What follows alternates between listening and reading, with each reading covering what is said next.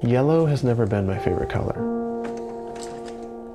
In his book, The Jesus Creed, author Scott McKnight says he felt the same way, actually, until he learned about the Dutch painter named Vincent van Gogh. Van Gogh was a troubled soul. In letters to his older brother Theo, he admitted to terrifying struggles with depression, self-doubt, and all kinds of fear. He spent time in mental hospitals, in lengthy seasons of seclusion, and these dark periods of emotional despair.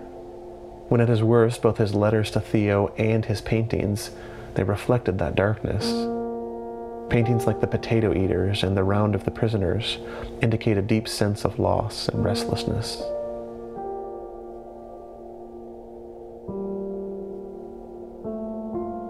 His life took on despair, and he gave that despair color.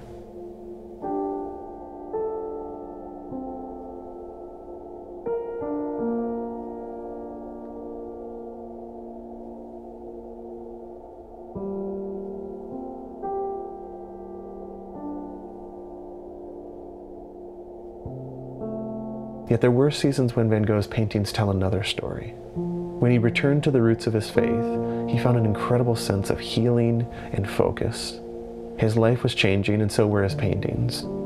The muted and twilight hues made way to bright shots of yellow and orange. In the classic Starry Night, we see the glimpse of hope shining over a dark evening church. And in The Sower, color and brightness bathed the painting, signifying a time of healing. His life took on hope, and he gave that hope color. Yellow evoked for him the hope and warmth of the truth of God's love.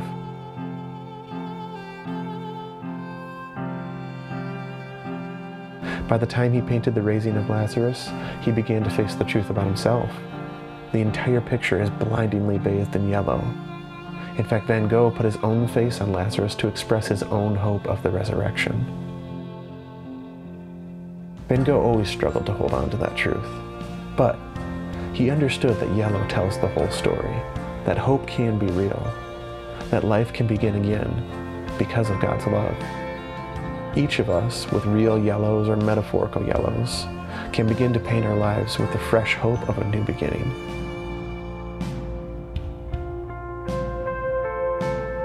The promise of the resurrection is that each of us can begin all over again.